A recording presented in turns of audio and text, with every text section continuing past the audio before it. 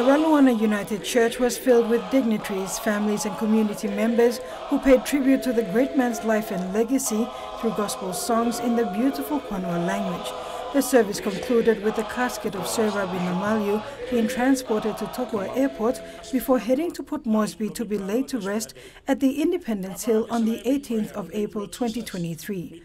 The call to worship was led by Reverend August Waninara, while family representative Jack Namaliu delivered a moving eulogy.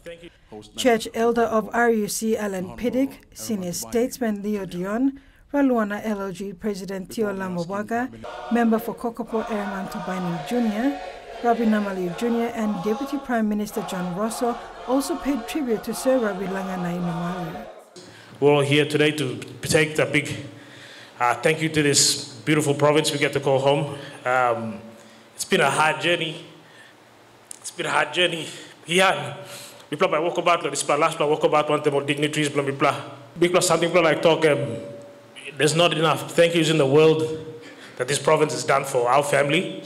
We are beneficiaries in every sense of the word. Our dad he came from this province, as you heard from my Uncle Jack. He came from this province. This province gave him so much opportunity, and then he rose to the top. So our family is forever indebted to this beautiful province. May I also give condolences to the family, now people of Raluana, on behalf of the rest of Papua New Guinea, on behalf of the Pangu Party, and behalf of all citizens of Papua New Guinea. Mipla to thank you Loyupla.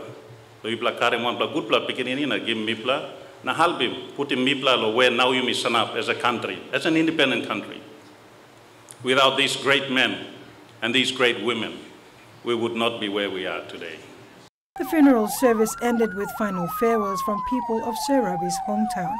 Despite the delay from Papua Airport, the casket of Sir Rabbie Langanai Namaliu was eventually boarded and transported to Port Moresby, where an official welcome awaited its arrival, led by Minister for Foreign Affairs Justin Kichenko and ministerial delegates.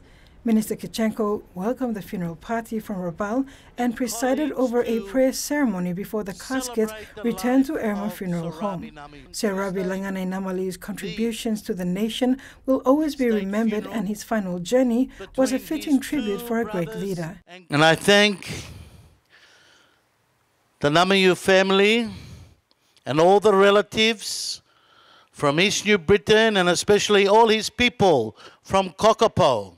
On Sunday, 16th April 2023, a national house cry will be held for the great leader at the Sir Jongdai Stadium. Tentative time is from 5 p.m. till 9:30 p.m.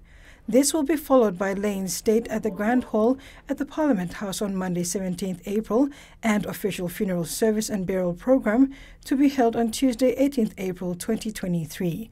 Carol Kido Jr., TVWAN News.